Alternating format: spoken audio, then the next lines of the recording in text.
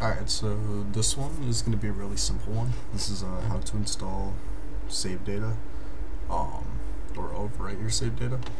So essentially you're going to open Suyu, and then so whatever game that you're going to be like editing the save data or like replacing the save data, just right click on it. And then just before you do that, always go up here to tools, and then for the install firmware, just look up latest Nintendo Switch firmware, download that zip file, and then just select it here, and it will install the latest version of like the Suyu Nintendo Switch firmware. And then go back up into tools, and then install keys. Just look up Nintendo Switch keys. There will be one called prod.keys and one called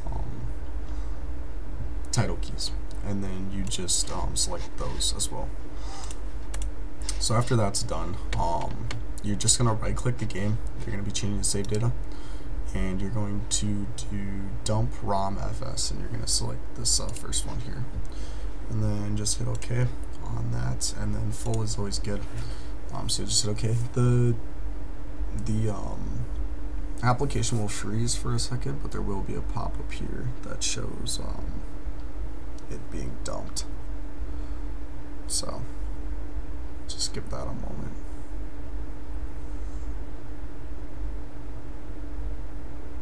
And honestly, I've done this for Smash before, so it might. Oh yeah, it's loading. Yeah, there we go. So yep, it will say extracting ROM FS. Now just give it a second here.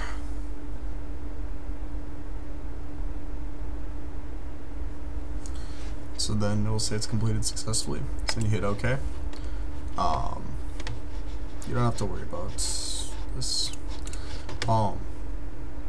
So then the next thing that you want to do is you're going to right click the game, and it's going to say open save data location. So this is where your save data is going to be in this folder, save_data. So all this kind of stuff, like your unlocked characters, all that kind of stuff. So then you're going to go and find your downloaded one off the internet, which has, you know, all this stuff unlocked and everything. This is my Smash one. So we're going to go in that same folder, and you literally just copy and paste everything over and replace it. And then you're going to close Suyu, open it back up,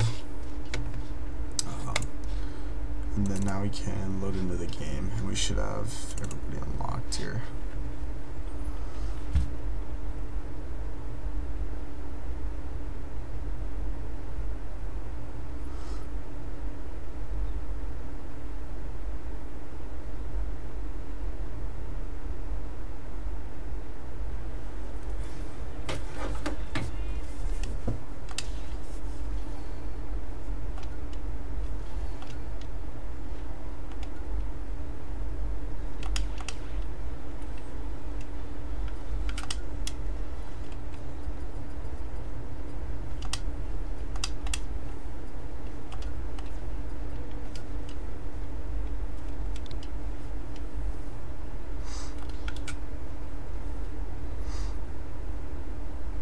Alright, so yeah, as you can see, we literally have every character, which is actually kind of insane.